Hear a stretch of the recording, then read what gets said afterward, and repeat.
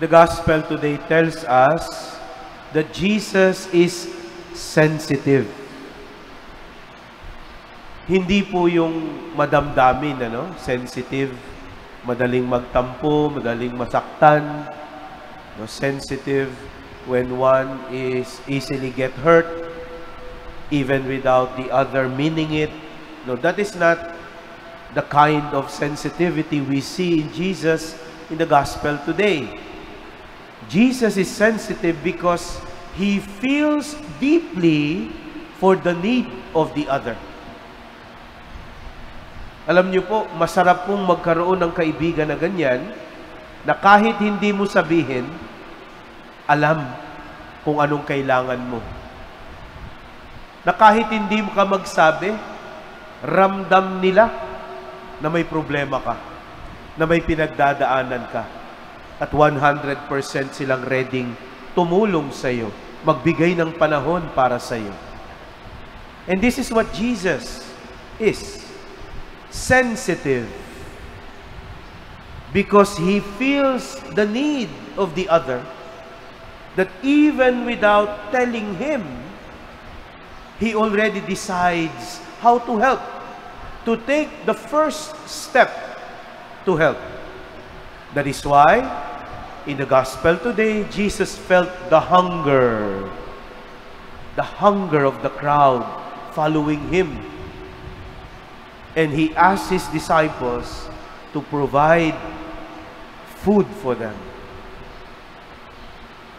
And Jesus even had to make a miracle, multiplying loaves, multiplying fish for 4,000, and even gathering the leftover in abundance.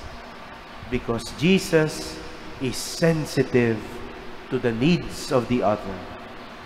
But my dear friends, this kind of sensitivity comes with another important sensitivity. That if we really want to be sensitive to the needs of the other, then we must also imitate Jesus in His sensitivity to the will of the Father. Lagi pong magkakambal yan.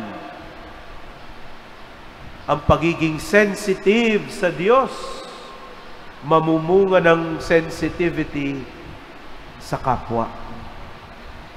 And this is what we must pray for. That is how Jesus is able to help. Because the grace does not only, also comes from the Father. And this is what we pray for. Sensitive. Not madamdamin, but open. Open. Open to the will of God. Open to the needs of people around us. So that we may be instruments of help and service from the Lord to the other. And according to Pope Francis, this is one reason why the Blessed Virgin Mary continued to have her apparition. Kaya daw patuloy na nagpapakita si Mama Mary, Lourdes, Fatima, and all that. Why? To help us. Para tulungan tayo. To help us, to lead us to her Son, Jesus. Sensitive to our needs, appearing to us to help us. And that is what we pray for.